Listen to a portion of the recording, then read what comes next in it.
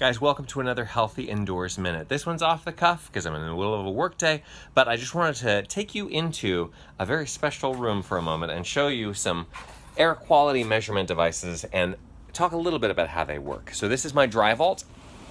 Yeah, that's air tightness, baby. This is the world's highest performance tool shed. You can see that I keep all my diagnostic tools in here.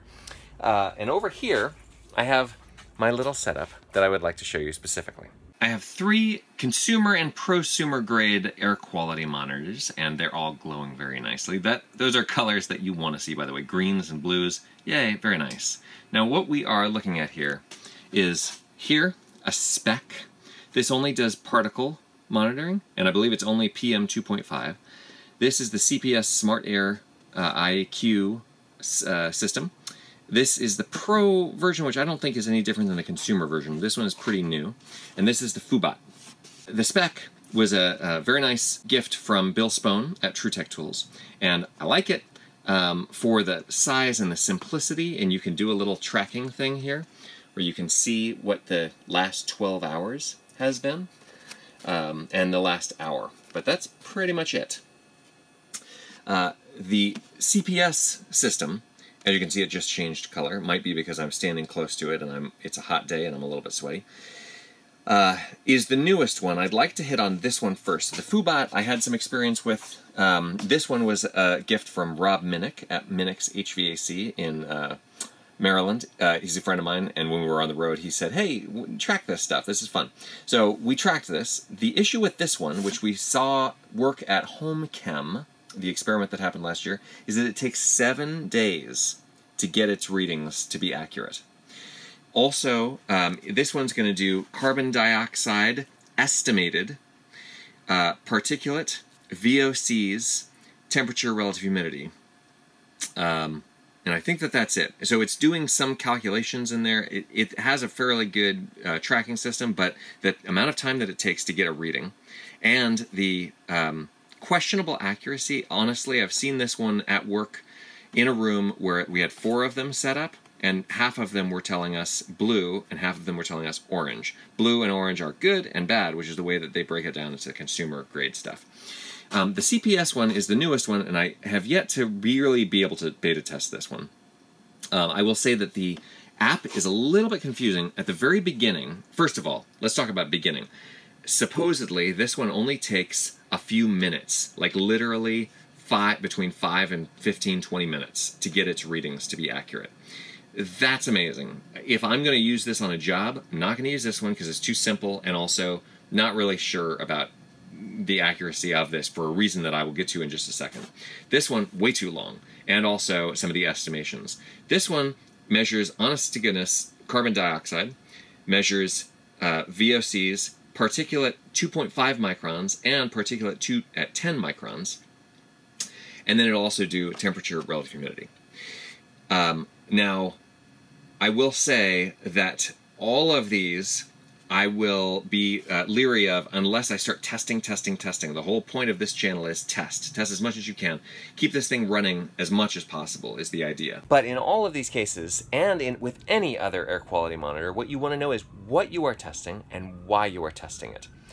First of all, let's take particulate matter as an example. PM 2.5 stands for particulate matter that is 2.5 microns and smaller. That number that it's going to give you is based on weight. It's based on mass of the particles, not on count.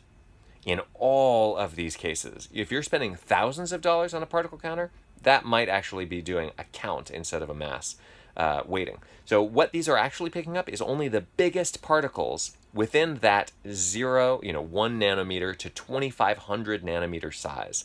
You're seeing mostly 500 nanometers up to 2,500 nanometers, which is the same as 0.5 microns to 2.5 microns.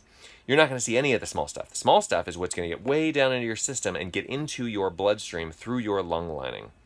That seems like a problem to me.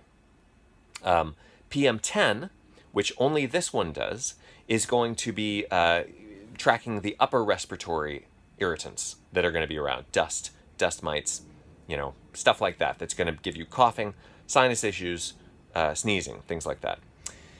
Also, VOCs, which these two measure, is actually not, according to the scientists at HomeChem, a very good metric for measuring indoor pollution. Because if you walk into a bakery with either one of these, and you set it up for a few minutes or for 7 days, you're going to get off the charts VOCs, because anything you smell, whether it's good or bad smelling, is a VOC probably.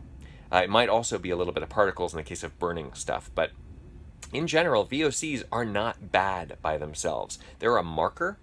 And so the question becomes, why? Not just what can I measure, but why am I measuring it? And if it's because some certification or standard says I need to measure it, then I don't have to question it, and I just do it because I've been told what to do.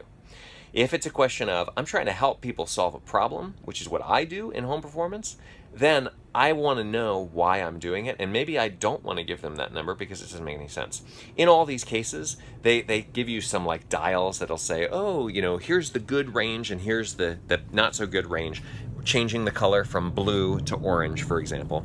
But in general, you also want to know the raw data so that you can help to interpret those numbers, because just taking somebody else's marker of good and bad, blue and orange, isn't necessarily what a true professional is going to be able to do. So it's really important to dig into the science of like how they're measuring what they're measuring, why you would want to measure it, what the data means, and then what all that stuff means for human health, building health, things like that.